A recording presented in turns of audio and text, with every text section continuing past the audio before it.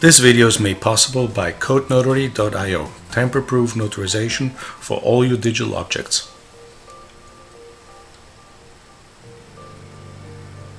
Hello everybody and welcome back to the M160 mainframe channel. This is M160. Sometimes it becomes necessary to do a cold IPL of a MVS 3.8 as delivered by the TK4 distribution. That sometimes requires a cold IPL of MVS itself to reformat the link pack area, which is kind of a cache of the most widely used modules of the MVS operating system itself and various subsystems such as VTAM. And sometimes it becomes necessary to do a cold format of the JES2 spool space. So in this video we'll see how to do a manual IPL of MVS 3.8 as delivered by TK4. For this purpose, as you can see here, I have this website and I downloaded the latest update, the latest version of MVS 3.8 TK4. This one, it doesn't really matter what version we're using, the system, the procedure doesn't change. I already have it here on my desktop. I'm going to do this today on Windows. It's very similar on Linux. I would say almost exactly the same on Linux. So as you know, when we start TK4, there's an automated procedure that makes it automatically IPL and restart everything. So how do we get in there and stop the automated procedure and do it manually? First thing is we need, of course, console access to the MVS console and to the mainframe console. As you know, there's a directory here called unattended, this one. We want to go into unattended, and then there is a batch program, each for Linux and for Windows, to set the system into console mode. As delivered, by default, it doesn't let you access the console unless you go through the web interface, which we're not going to do today. So I have here my my trusted shell, and I go into desktop and into, yeah, here it is, and then we go into unattended, and as you can see here, there's the batch jobs. These are for Windows, and then there's these two jobs here which are for Linux. So we're going to execute, obviously because we're on Windows right now, we're going to execute the one for Windows. So all we have to do is set console mode, and it runs it and says Hercules console mode activated for unattended operations, press any key.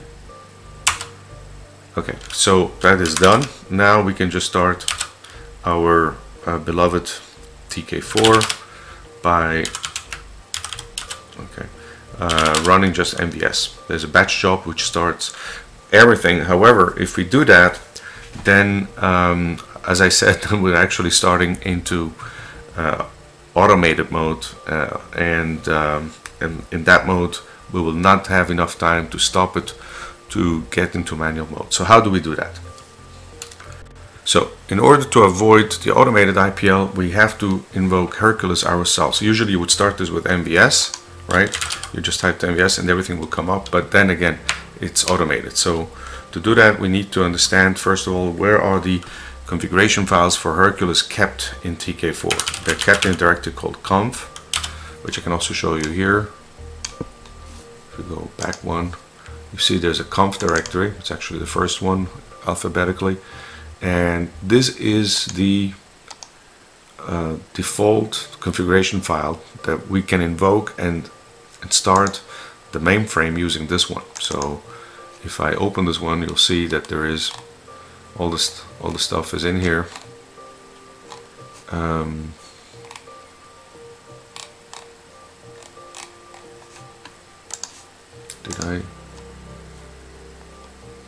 Sorry, this one, TK4.cnf, I pressed in the wrong one. So here's the normal configuration, and that's what we want to invoke with Hercules. So one little change I will do here, which I always do, I put 2 CPUs because it runs perfectly fine with 2, and I always change the serial number so I know that I touch this configuration file. So if you see a 5 here at the front, that's usually my mainframe. And this one, the CPU model, I've seen this many times discussed in various, on Discord and other places. The CPU model is just a string. It has no meaning whatsoever to Hercules. So you can change, you can put in here Mickey Mouse or 999, it doesn't matter. I put in 3081 because that's what I started to program on. So that's it. And if you want to change the offset, then in my case I'll have to do -6. Okay, so we save this file, and this is the one we're going to invoke to start Hercules. So I have, of course, here, I'll go quickly full screen. So I have Hercules installed in my system, Hercules 3.13. Any good Hercules will do. 3.13 is perfectly good Hercules. So what we do is we go to this directory level where MVS TK4 is installed, and then we do Hercules -F for configuration file conf TK4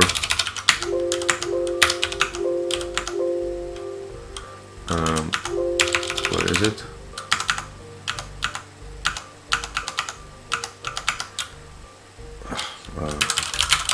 Forgot to look it up. Yeah, it's this one we want, right? So we go back one level, and then we say Hercules conf. Okay, so then it comes up and it doesn't continue IPL, right? That's the main thing we wanted. Usually if you just type MVS, the batch job will just start everything. But in this case, the machine has done what you would call in the mainframe world an IML. It starts initial machine loading, loads all the microcode and everything, and the machine doesn't start operation yet. So we don't start anything here yet, and the machine is ready to IPL, but it hasn't started yet. So now we do something which tells it to IPL from a particular address, IPL 148. That's the IPL volume. Okay, and here already we have the nucleus of MVS has already started. Specify system parameters for release 3.8 VS2. So now at this point, if we want to do a code formatting of the link pack area, this is already the point where we have to give some special commands. The link pack area is an area of the address space of the memory of MVS, where some frequently used modules, both of MVS, VTAM, and other important subsystems are being kept, so they don't have to be read in from the disk, and it's kind of like a cache for important parts of the operating system and important subsystems. And sometimes when you make some changes to that, such as for instance when you add new terminal lines, see my previous video on this, video 179, then it becomes necessary to do a formatting of the link pack area.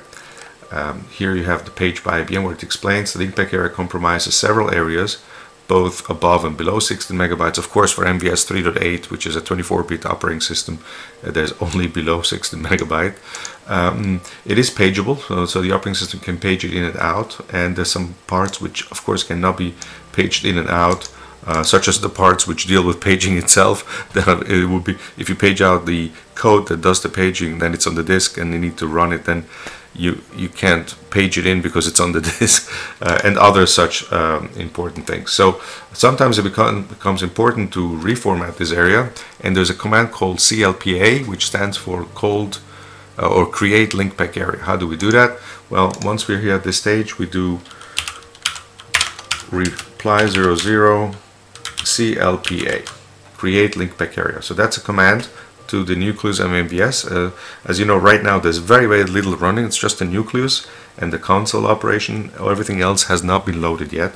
So this is a very early stage of the IPL process. And maybe one day I'll make a video where I explain exactly what happens during the IPL of MVS or ZOS. What is the procedure and the order of things getting loaded. But right now, let's just focus on getting this first thing done, reformat the link pack area. So we just do that. And of course it goes very quickly, and that's it, it's already done. So you can see now we already have JES2 started. Okay, so in this case, we did the CLPA, but since JES2 already stopped, we would have to started. Sorry, we would now. As you can see, how do you know that JES2 started? You just do $DA, and it says no active job, so that's HASP, Houston Automatic Spool Program, answering, telling us that it's actually running. So if we want to, so everything is already coming up with automation, as you can see, and now it's a bit too late to do a cold format of JES2 because JES2 is already up. So at this point, the best thing would be to shut down again, and we can do this while it's still starting, but it's shut down already. So we know that we have to. We can do it with the procedure start, shut down, or we can do FBSP pilot shut fast, but I actually prefer to do it by hand, so I do cancel GRP, which we don't need, cancel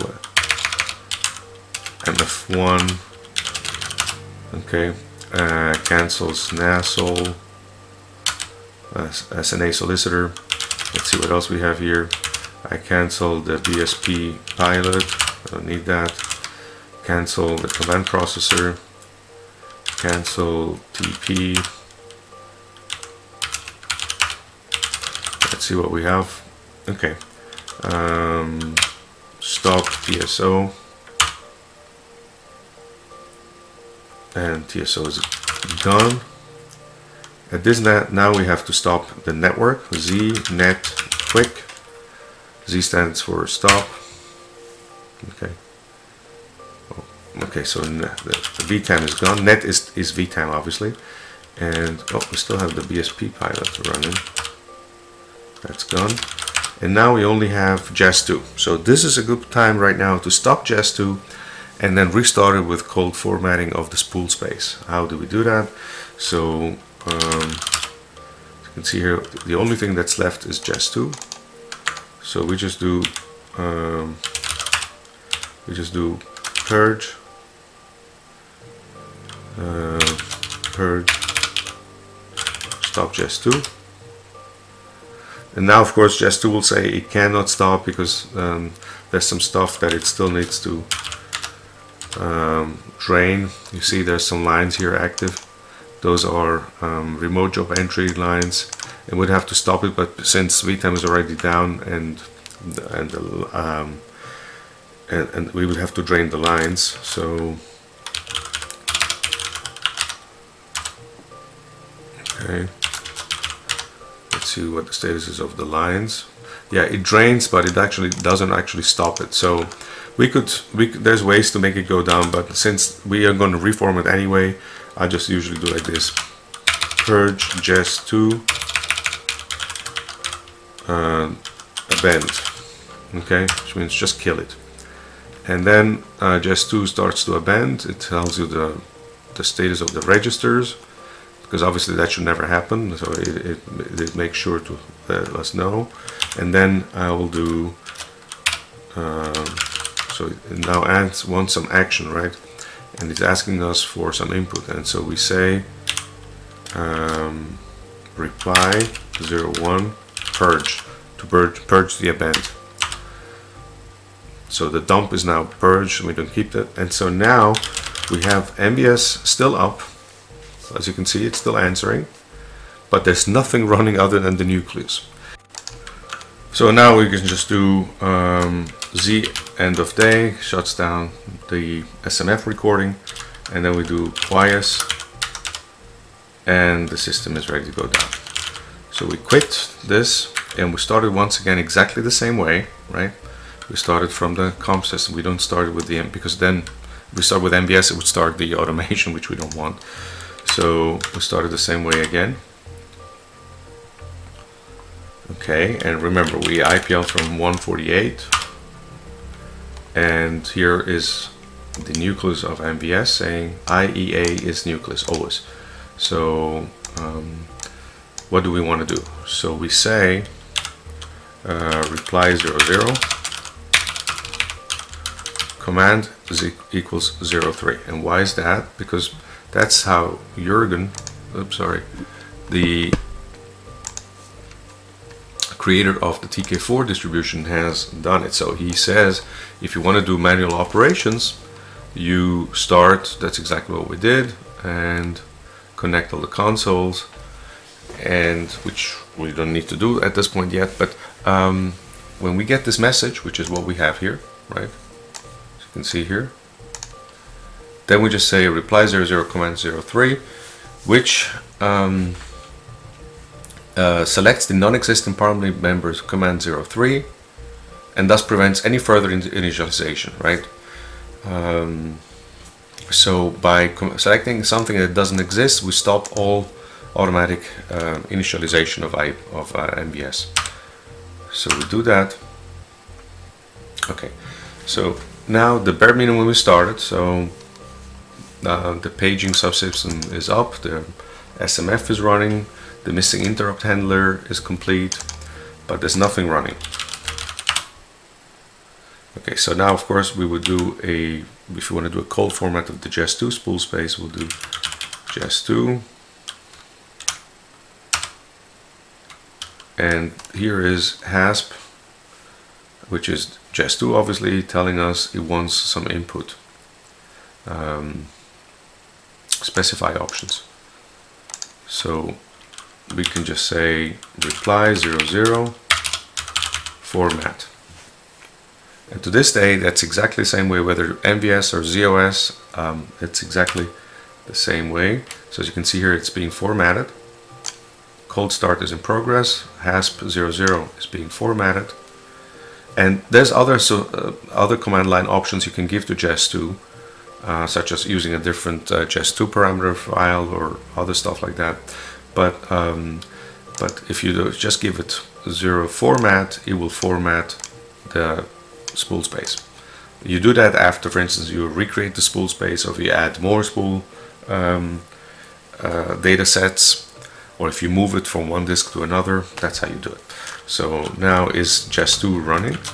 By default, when you after it formats, it starts. So let's see $DA.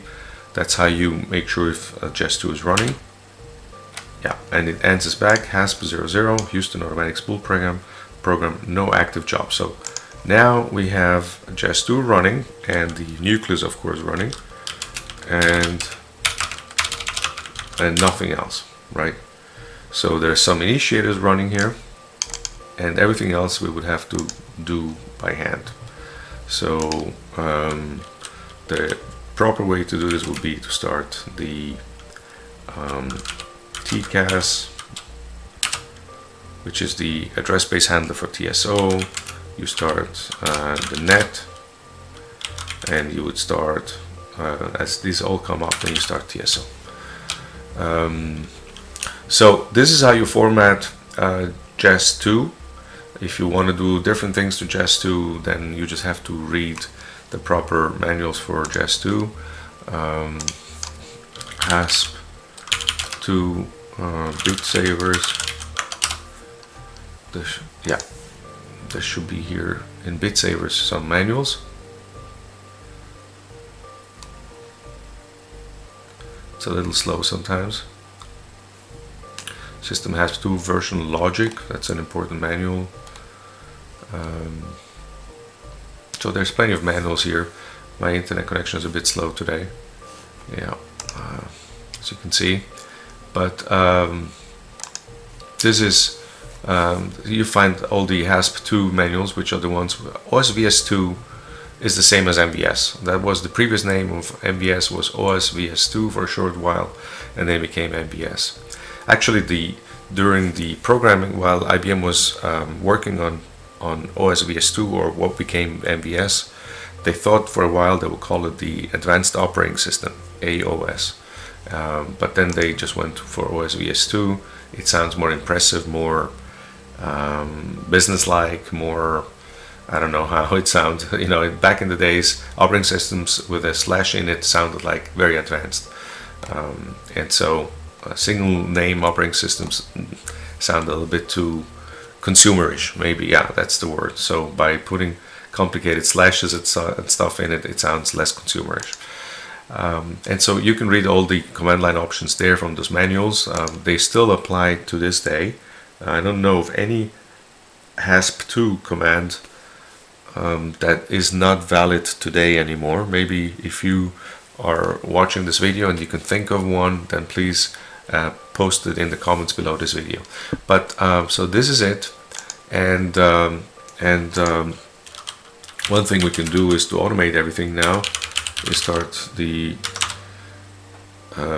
VSP pilot, and then it will start everything normally again. Or we can just, of course, just do stop JES2 and shut down the operating system, or SMF recording, and then we do a quiet, and then we get out, and now we started this time with MVS, right?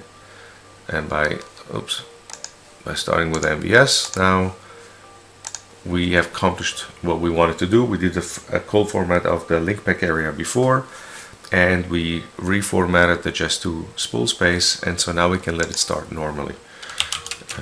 Let's see here how far it is. Yeah, JES2 started, and everything else is coming up. So yeah, everything looks perfectly fine.